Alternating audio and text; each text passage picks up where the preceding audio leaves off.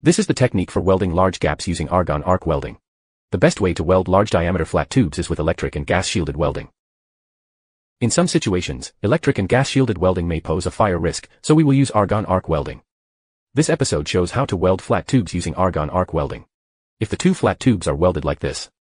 To aid the demonstration, we will first make a tack weld. Lightly grind the welding area. If the saw isn't working well while cutting, or if using an angle grinder to cut, the cut may be uneven. When welding a 90-degree angle, gaps may occur. Let's say we can weld while rotating. This is the order of welding. As you can see, this side has a small gap. This side has a large gap. Best to start welding the small gap side first. More filler is used for the large gap, so the heat input is higher. If we weld the large gap side first, the positioning weld may crack. More filler in welding leads to higher temperature. The force causing deformation here will also increase. It's best to check this gap first. Weld it well. This direction is on the opposite side of the workpiece. This will reduce the likelihood of deformation. We need to consider reverse deformation while welding. It's the same as welding flanges. Weld inside first, then outside. If we mark the 4 welding directions with numbers, the welding order is 1, 2, 3, 4, before completing number 1. Let's take a look at the workpiece's number 2. There's a large gap this time, requiring more filling and a thicker weld. Considering this, it's recommended to weld on the side with smaller gaps.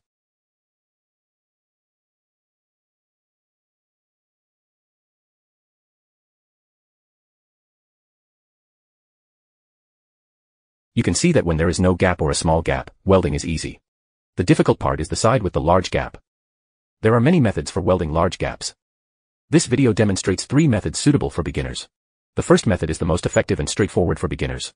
It involves placing a thick welding rod or metal piece into the gap before welding. By reducing the welding gap, the chances of distortion decrease or become negligible. This method is suitable for those new to welding large gaps.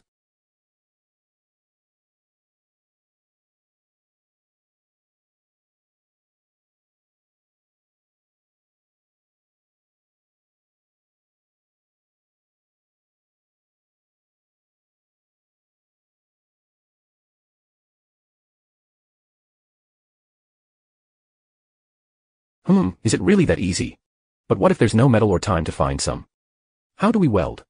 At this point, we use the second method. This involves 2 welding steps.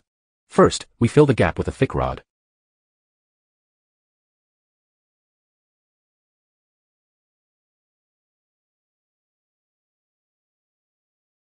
Then we finish with a cover weld.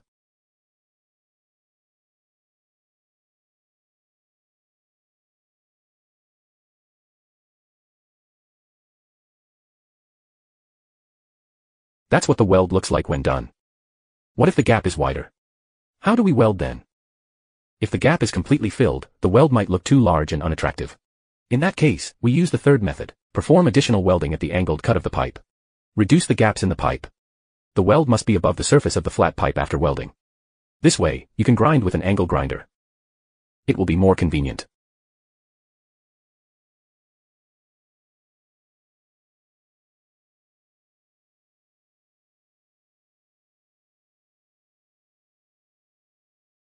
The remaining gaps have reduced. Filling the welds is much easier now. Grind the part above the flat pipe surface with the angle grinder. After grinding, locate the marked area for cover welding.